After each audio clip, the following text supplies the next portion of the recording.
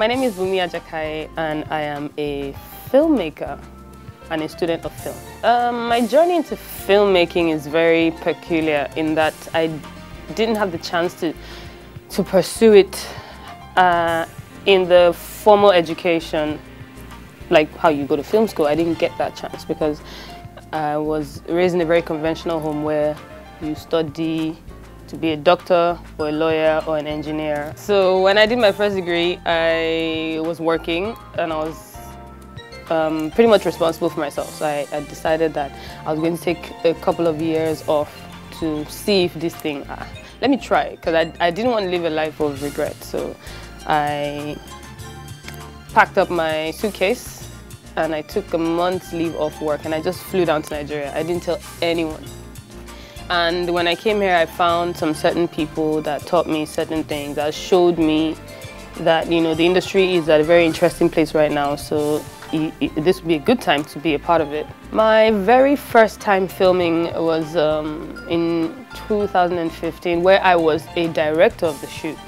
And it was for a movie called It's About Your Husband, which I co-wrote with one of my senior colleagues, Uduak Isong.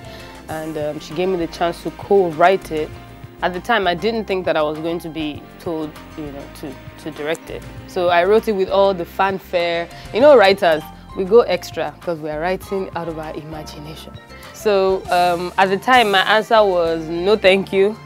I didn't think that I was equipped. I didn't think I'd learned enough. I didn't think that I'd earned the right to be called a director, because I think that the job of a director is not beans, as we say. You can't just get up on the street and start telling people what to do, start telling people how to emote. It's not a job for someone that doesn't know what they're doing.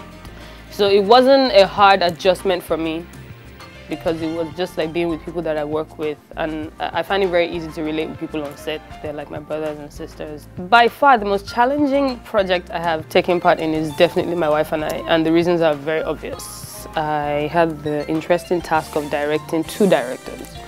Omoniboli is a well-known director. Ramsey Noah has directed in the past, still is as we speak. So that in itself is a tall order for anybody. So how much more me, just some random girl that, you know, has worked her way up.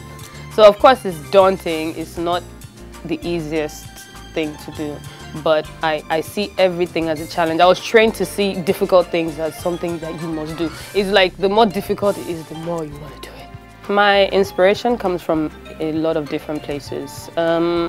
One of the things that got me interested in Nollywood was what is now termed as old Nollywood, even though, let's be honest, it's all the same industry.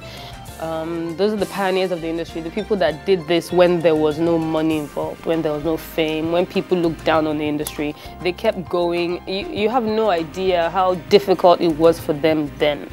I'm inspired by other young directors who are pushing the envelope, who are doing crazy stuff. As a female practitioner in the industry, I've been very fortunate, and I say this because I didn't start out as a director in the industry.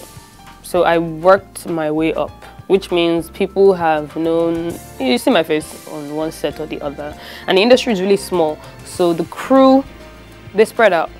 So chances are the person that you worked with on that set will be on the next set, will be on the next set too. And they can tell your level of commitment, your level of drive. So I haven't felt to any degree that my gender has made or mar any opportunities that I may have had. As a director on set, I don't, well, my style, I don't march into a set and go, well, I'm the director here, who's that? No, it doesn't work that way. I think that I believe strongly that making a movie is so collaborative. You need everybody. You need their commitment. You need their energy, positive energy. Piracy is a very complex issue that we're facing in the industry. It seems to have gotten worse over the last couple of years. And the people who started the industry, I mean, they suffered it greatly then. And, you know, it's still rearing its ugly head today. There is no one method to curbing it.